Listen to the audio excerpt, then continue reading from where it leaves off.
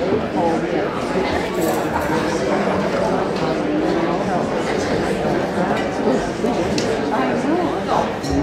it is. Welcome, everyone. If you're here for the flood recovery meeting, you're in the right place. Just checking. So similar to the last couple of meetings, we're going to have some brief presentations from the flood recovery team, and then an extensive question period. So up on stage with me, and my name is Kevin Gates. I'm the information officer for the flood recovery team. We have Steve Newton, who is the recovery manager, Graham Watt, who's the deputy recovery manager, Councillor Thompson from the City of Grand Forks and representing the city tonight, and Director Russell from the Regional District of Kootenay Boundary and representing the RDKB. We will have roving mics to the audience for the questions, and I'll go over some of that stuff when we get to that section. First off, we're going to have a short presentation that is a bit of a recap on just what we've been doing for the last 3 months. Then we're going to get into, and I've got a supplied list of questions from the meeting that residents had last night, so I'll go through and we'll address those as best as we can, and then move into the overall question period for folks that are here. So, Steve.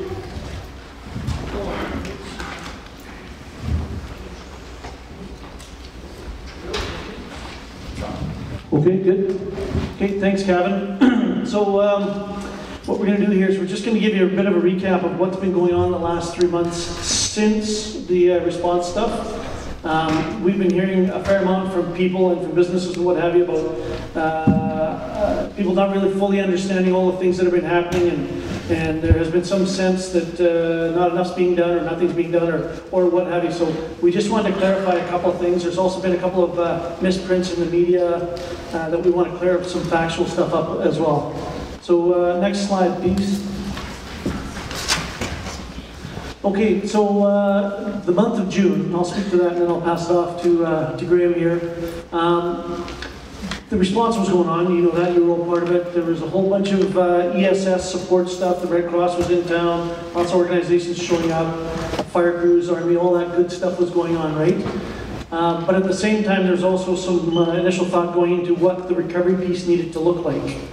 So I came in early June to basically take a look at all this stuff and kind of figure out what might be the best sort of model or recovery organization to help move things forward over the next months and or years, whatever the process takes.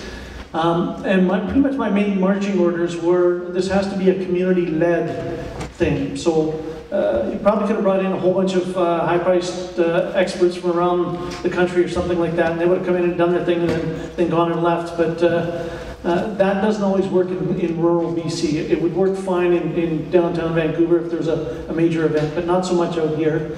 Plus, there was a real strong desire to develop some local capacity. You know, so in the future, if nasty things happen again, you've got some experts, a number of experts in the area here that you can rely on, as opposed to having to import folks like myself. So with those sort of guidelines, took a look at what was going on, got some scope and scale and what have you. We identified a structure, and you've seen some of that at the meetings here. You know, we've got the different sections and what have you.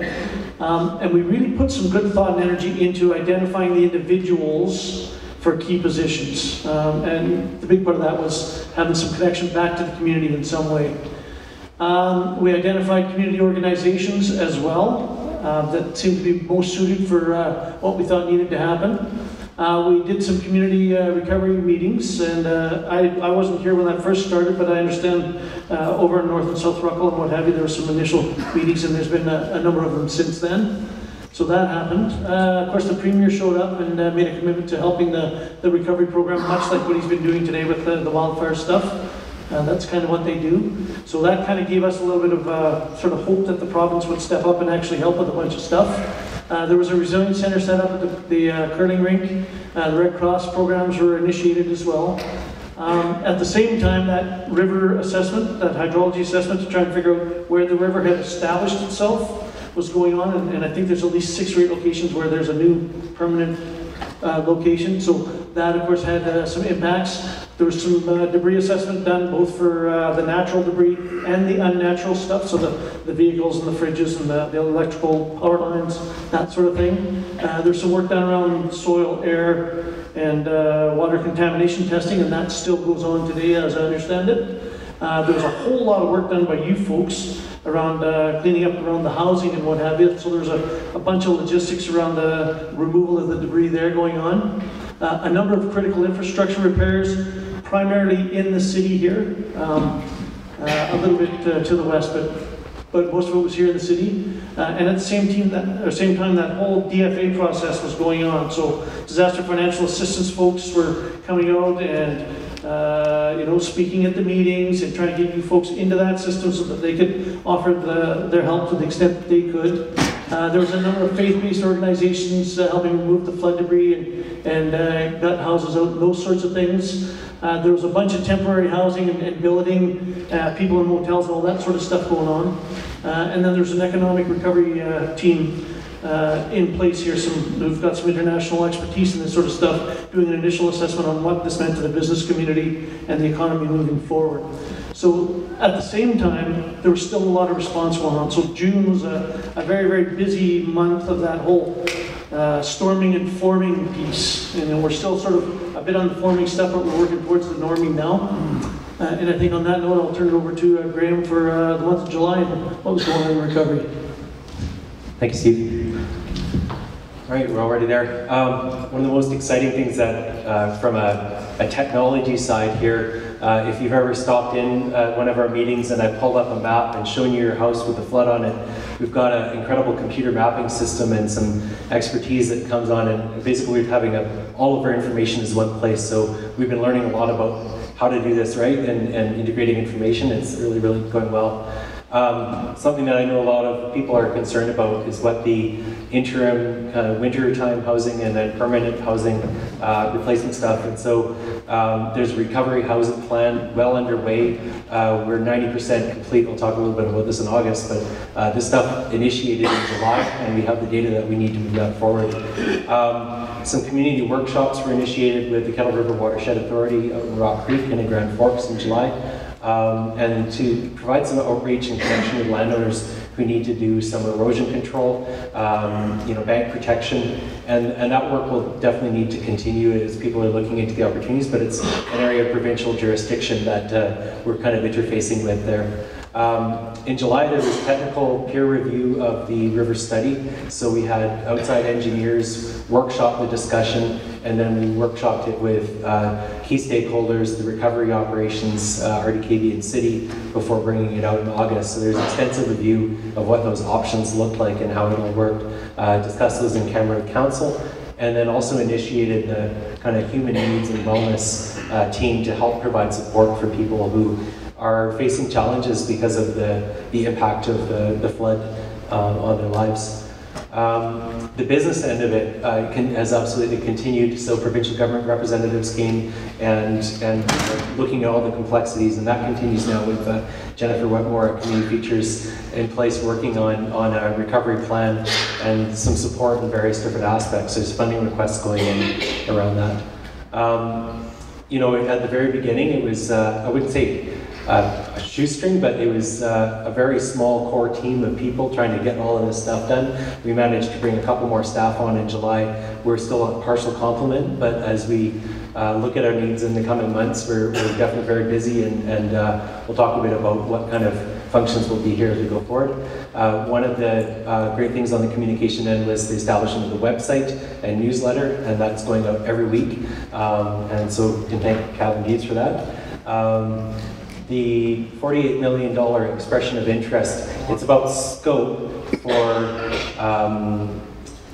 the flood mitigation, the dikes, the setbacks, potential for buyouts or land acquisition. A scope was sent into the province and the federal government to talk about what is potentially be fundable. And then after the resolution on September 4th from council, detailed discussions can start with the province about what the preferred option in best interest of Grand Forks will be and how to work through that, the detailed planning that will follow from that. So we'll talk a little bit more about that in the questions I expect. The Household Emergency Assistance Program, we're about to go into the third round of that for September, and so definitely connect with Red Cross about your application. And then the Continued Disaster Financial Assistance, we know that they've got a big work program and they're continuing work on that. And yeah, the housing options analysis, where can we look at replacement housing for places that aren't able to be rebuilt where they are? That work is ongoing. Next slide, please. So outreach meetings, the survey, we'll talk about that in detail in a few minutes. Continued community meetings, in-depth interviews with the agricultural sector and putting together a full picture of the impact and recovery options in their sector, and it's been a real challenge. If there's questions here tonight about the ag side of things, Jennifer Whitmore is here and has some good information in there. As of today, I think we're at 367, 368 housing needs assessment out of targeted 390, which is astonishing.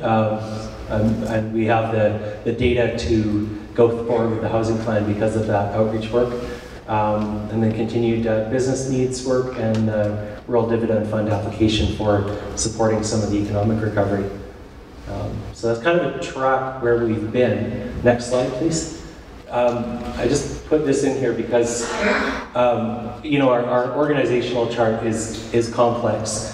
So is the provinces, and so are the stakeholders. And so there's kind of gears need to turn and connect to each other in order to make this thing move along. And so every time we're dealing with a new complex issue that's outside of existing legislation or outside of program areas, how do we fund it? How do we see what's possible? How do we move new knowledge into a domain where it's just not currently here? So this practice of flood recovery is not current knowledge in BC, and all of these gears need to be connecting, you know, for us to deliver. Can you tell us what's on the gears, please? Oh, sure, it's very small writing. The big orange ball is recovery operations, the blue one is provincial government, and yellow is stakeholders and agencies. So in order to deliver flood recovery options, working with the public, etc., we need to be connecting across a lot of formal processes very quickly. So next slide, please. Final slide here is about timelines, and I had the intention that you know about this, about making a good graphic, and there's been continued lack of time to do that. But what do we mean, and what did Don Dobson mean when he spoke about 2 to 4 years timeline? So when constructing a major dike, there's detailed work that needs to happen first. First of all, initial scoping, what's possible, where is it likely got to go, what does it need to achieve? And then there's detailed analysis. How much force does the river have in that area?